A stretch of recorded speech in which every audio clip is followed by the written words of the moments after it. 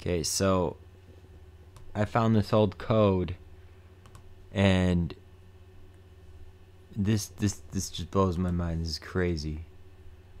I was trying to, just for fun, kind of work on the Collatz problem, and I was just working with paper, and I was kind of looking for, if you look at the numbers,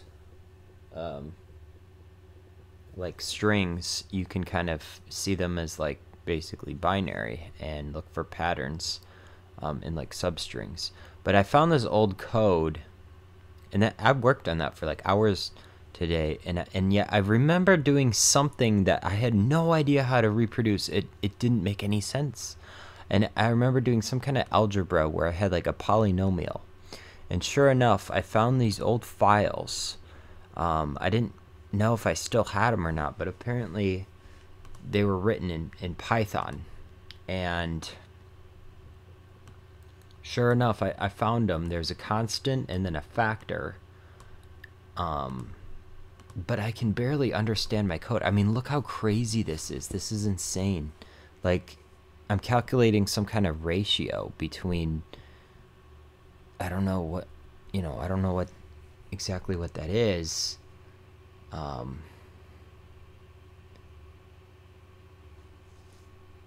Between maybe like the constant and the factor that I'm proving or something.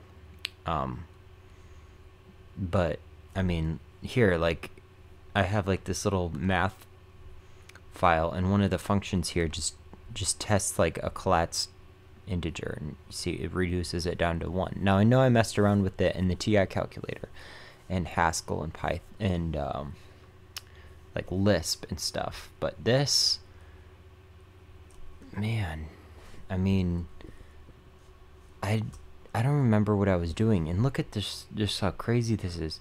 So we have like a, notice these ones that say proven. So this is a schema. And notice how this factor times p is less than this factor times p. And then this factor, or this constant, 5034, is less than this constant, 9,711. Now, I know that this is always going to be less than this thing on the right, no matter what p is. Like, any positive number, it's going to be true. And so then I say that it's proven. And so now I can multiply, I can substitute this p for any like integer. I can put 1 there, 2 there, 5 there, whatever. And then I can sort of check off all, I can sort of check off all possible, generations of this and say, you know what, that Collatz number, that's proven to reduce. I don't need to like calculate it. Basically, I can just produce that number and then sieve it out. Kind of like when you calculating all the prime numbers, you don't have to test each individual prime. You can sort of start with all the numbers and sort of just erase the evens, then erase the odds that are multiples of 3, and then erase the remaining ones that are multiples of like 5, and so on and so forth. This is kind of like a sieve rule right here, where I'm like deleting all the multiples of 19,683 times p plus 5,834 or something like that. I'm not really sure. It's like a schema where this left side is less than the right side. So I think this is like, this shows that it reduces to get smaller. So as long as I can show that like things are being reduced, let me just run this so there's just one copy. So to prove the Collatz conjecture is true, one idea for doing that is basically to show for each number that eventually you'll get to a number that's at least smaller than it. And if you can, if somehow that was possible to do that, which might be extremely tricky. That, you know, could potentially prove the entire conjecture, because that means that no matter where you start, you'll get smaller and smaller and smaller eventually. But this, man, like this video, I mean, it's not going to be a normal video because usually I know what I'm doing, but here I don't. I'm trying to remember what I was doing. I mean, this blows my mind. I mean, I understand like the first one, because I kept remembering that I had done something like this, and I was just like, I remember I started with some like 2b, you know, 2 times n, where n is any positive number, and that's true because any even number, it's obvious that it reduces. But then you have apparently 3n plus 1 is less than, you know, is less than 4n plus 1, or something. I don't know. So this is all numbers are going to be less than, you know, twice the number. Okay, that's fine. But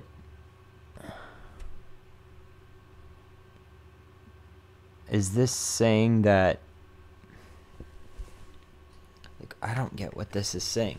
Is this saying that, like, if I start with 4 times the number, so let's say I start with 4 times 7 and I add 1, okay, then I get 29. But 3 times 7 plus 1 is 22. 29 times 3 plus 1 is 88. If you divide that by 4, I guess you get 22. So this actually makes sense. Because actually, if you start with 7 here, you'll get 29 here, and then if you apply the Collatz conjecture to it, you'll get 88. Divide that by 2, you'll get 44, and divide that by 2, you'll get 22. How did I figure that out? I don't even know how I figured that out. That is crazy. And then I remember this from so long ago. It's somewhere in the back of my mind, but I remember there was some grouping here where all of them are unproven, which kind of stinks in a way, I guess, because it doesn't. All I remember about this is each of these lines that are proven, like, sieves out an entire infinite, you know, set of numbers. But the issue is, I remember somehow, all I remember about this is it sieves like everything out. If you want to try to see if it sieves everything out from the number between, like, the numbers between 1 and 100, it does it pretty well, except for like one number. I don't remember if it was like 73 or what it was, but it fails for like one number in such a way that the schema is like bigger than the number of steps or something. I don't remember, but basically I couldn't prove it because of just one counter example. Basically, like it's like I mostly proved it, and then there was like a seemingly small catch to it, essentially.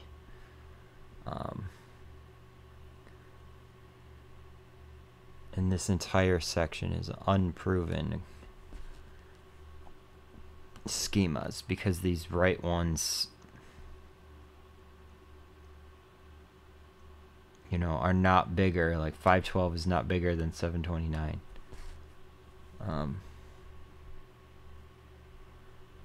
Man. And this is the code for, well, no, not that.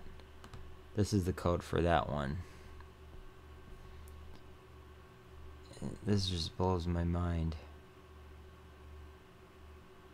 It's crazy how much you forget. Like, I forgot.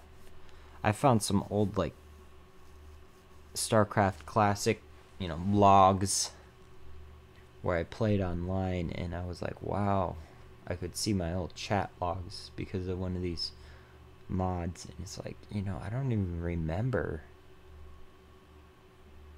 some of that stuff word for word, or, you know. Oh man, it looks like code that I sort of remember it, and you know, I remember using like I would write a recursive function using helper so that you don't have to pass as many variables into it.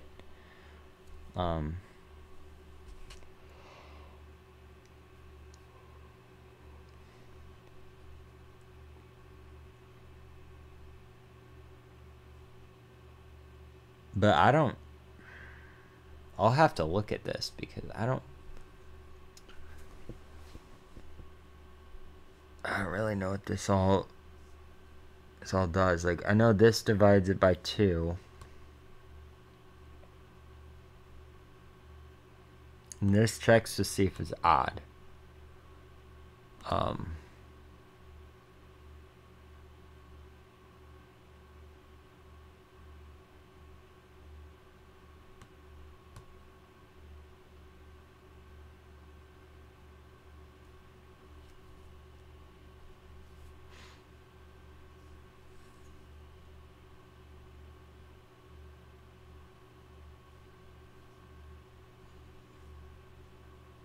So I guess the factors and the constants you just divide by 2. If it's even. Oh, and if the factor... Hold on. This checks to see if something's even. This... Is it seeing if it's odd? Or what is that? It's seeing if the last...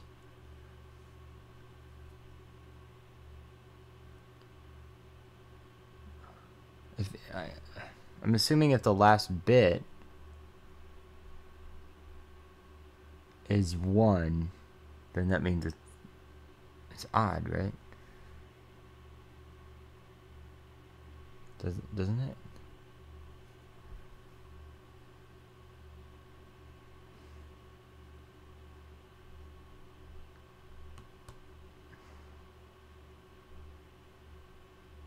I don't know why this is... I guess that can be multiplied by 3. But I'm not sure. 32f plus 23. 27f plus 20. So that means, like, okay, so if I just substitute f for something. So if I have 32 times, let's say 5. Right? And I add 23 to it. Okay, I get 183. Multiply it by 3 and add 1. You get 550. Okay. Divided by 2. I got 275. So 27 times 5 plus 20. Oh. I got low battery. That's 155.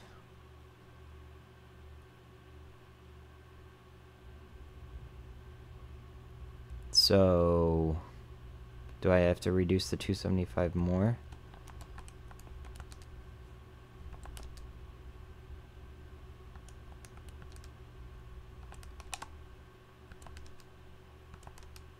Oh my goodness, I eventually reach 155. That's insane.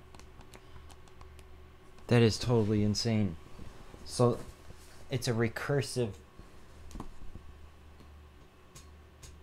How in the world did I figure all that out? I don't even get. I don't even understand. I still don't even understand what I was doing. Apparently I had some kind of recursive, like, schema going on.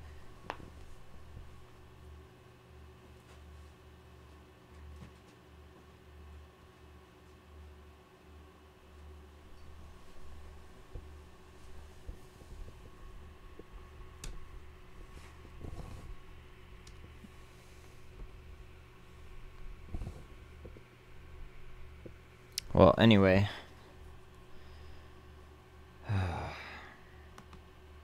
I'll see if I can explain it to you guys later. So I'm back here.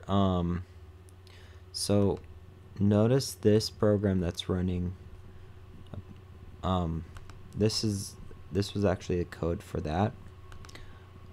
It's checking these numbers. I'm not sure particularly this one how, like, what the order to selecting these. It might be a reverse Collatz, but it looks like it's more like a breadth first reverse or something.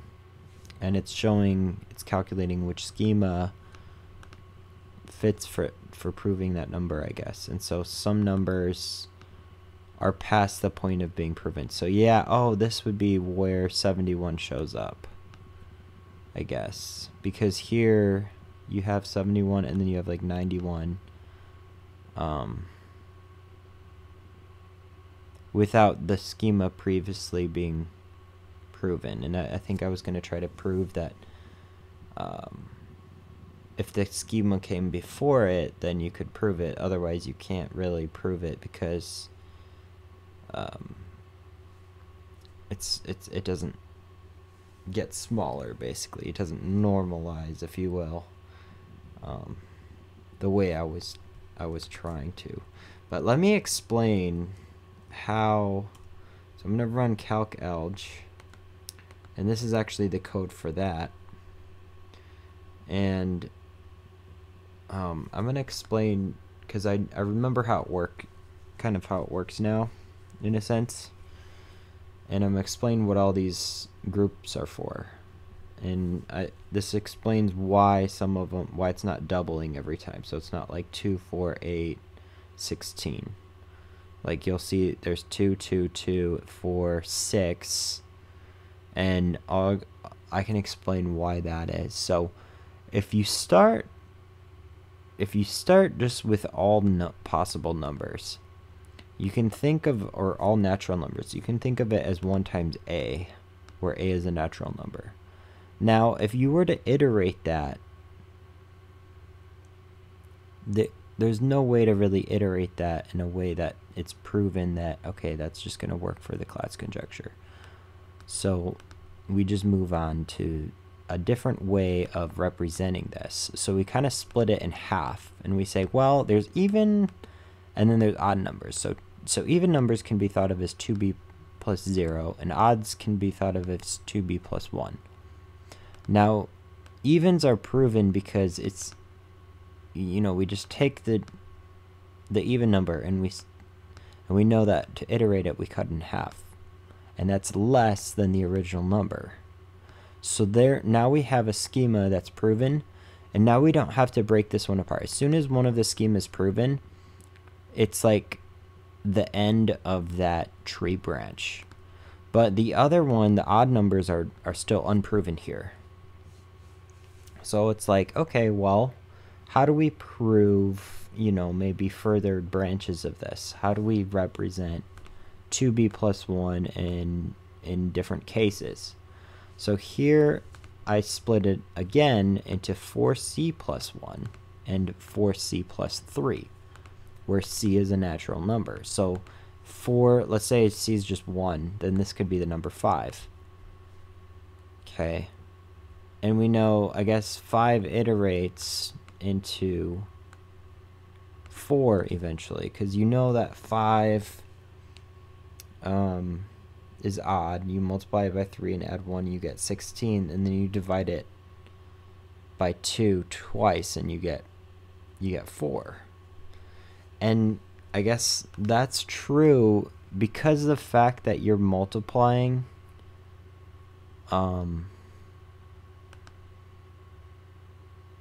because the fact that you can just divide by 2 a few times and you can multiply by 3, I guess you can start with any number for c that you want. So you can start with, like, 13, and this still works. So you can say 13 times 4 plus 1 is 53.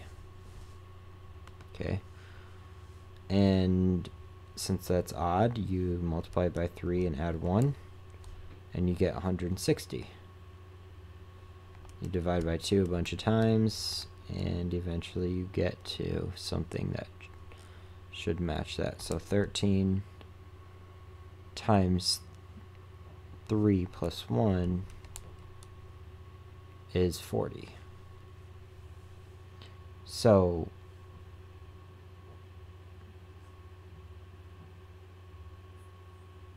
the schema, I guess I figured out a schema that worked, where a variable could be put in for the factor. And then I basically, to figure out the constant here, is, well, if you're splitting apart the odd numbers into, I guess, the next level up, instead of looking for every other 2 numbers, you're looking at every other 4 numbers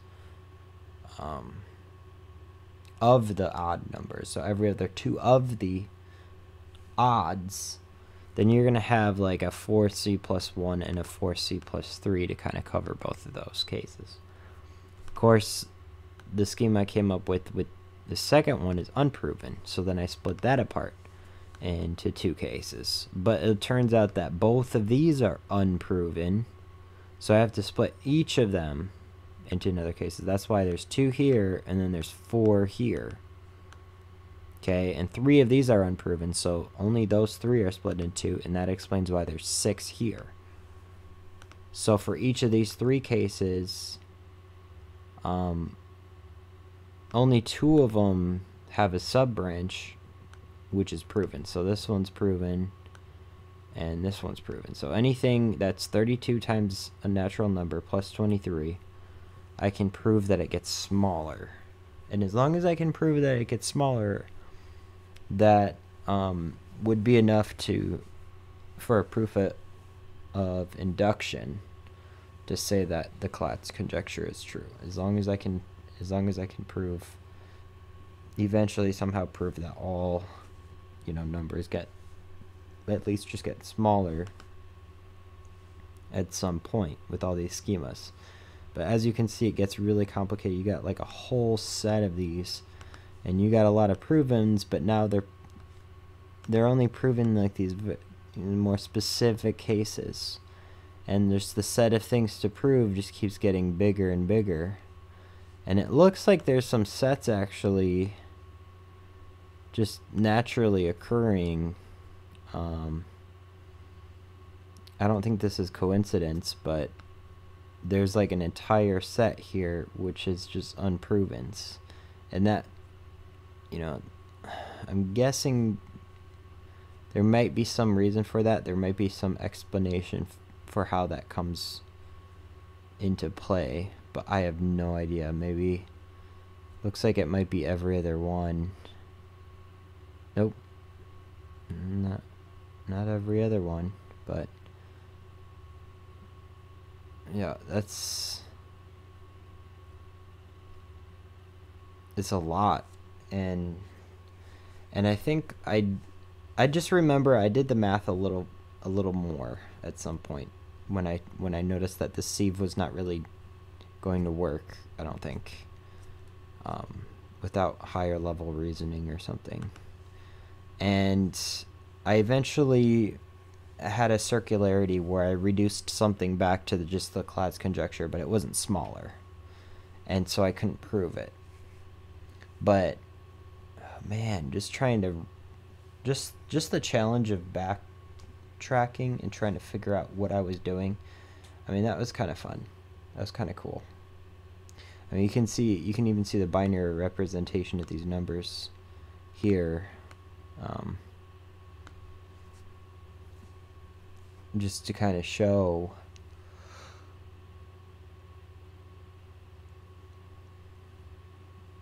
like what, actually I don't even know what that number,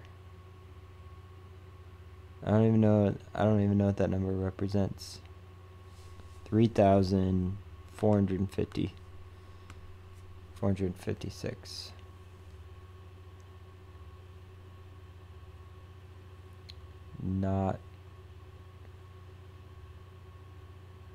Not really sure. what that is. But anyway, just thought I'd share some of this interesting result with you guys. So these interesting, I guess, numbers that I'm calculating. But anyway, that's it for now. Thanks.